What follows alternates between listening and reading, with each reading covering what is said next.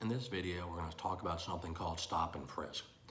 Stop and frisk has gotten some negative publicity, especially how it's used in New York and other places. It is legal in Louisiana, and in fact, stop and frisk is authorized by the United States Supreme Court. Now, stop and frisk has three components. It's the actual stop, a pat down, and the removal of an object, okay? That's the stop and frisk. The stopping part is called a Terry stop. That's named after the Supreme Court case Terry versus Ohio, where they talk about it. See, up until then, the police need a probable cause to detain you because it's considered an arrest. Well, the Supreme Court crafted a lesser standard to investigate crimes, and it's called reasonable suspicion.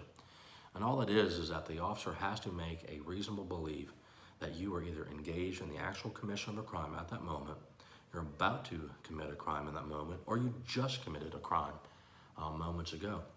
And it can't just be a hunch. They have to be able to articulate certain reasons why they are detaining you.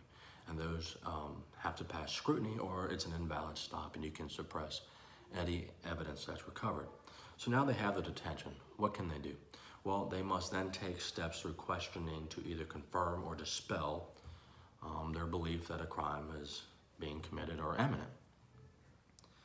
So where do we get the next step? Where do we get the pat down?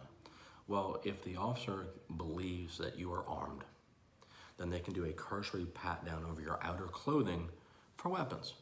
And again, there's a reasonable suspicion standard. They have to say why they believed you are armed, okay? But they're detaining the local priest, maybe he's not armed. Maybe he is, but they have to be able to say why. Now, during that pat down, they may feel something.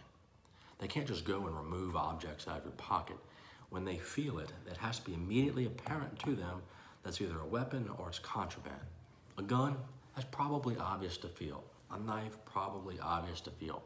The problem is that when they feel drugs, how do you know that's a bag of marijuana and not a bag of some cooking supplies that I have on me?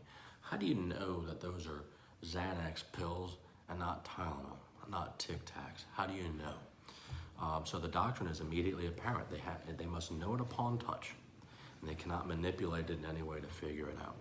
But assuming they had a reasonable basis to stop you, assuming they had a reasonable basis to do the pat down, and assuming it was obvious when they touched your clothing that you were possessing something illegal, they can stop, pat you down, and seize the object, and you can be prosecuted. That's stop and frisk.